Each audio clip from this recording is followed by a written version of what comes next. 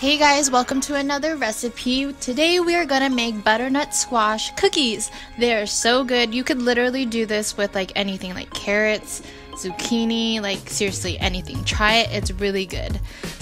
I'll link in the description down below where I found this recipe. I don't exactly remember where, but I did find it on Pinterest, and it was a regular vegetarian recipe with eggs and things like that. And I just manipulated it with a flax egg like I normally do with baking. If you guys are interested in ever trying to do baking, seriously, this flax egg for baking is amazing. I found that out with my trial and error, and I'm trying to do stuff with chickpeas, so we'll see where that goes. But yeah, the recipe will be linked down below, and then I'm showing you a little list of all the ingredients I used.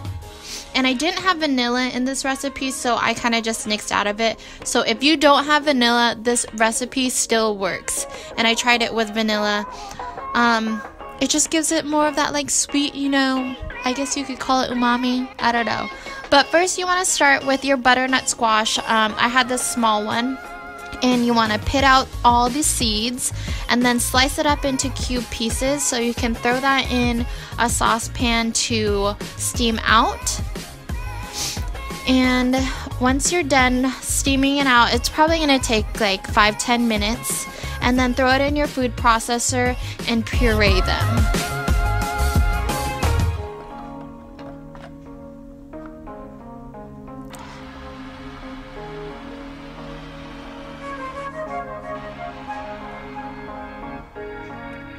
Once it's done pureeing, you're going to want to add a stick of butter in there. It might not be all the way... Actually, you were supposed to put that butter before, but I forgot. But after you do that, you can add in your sugar, and you were using 2 types of sugar, so brown sugar and white sugar.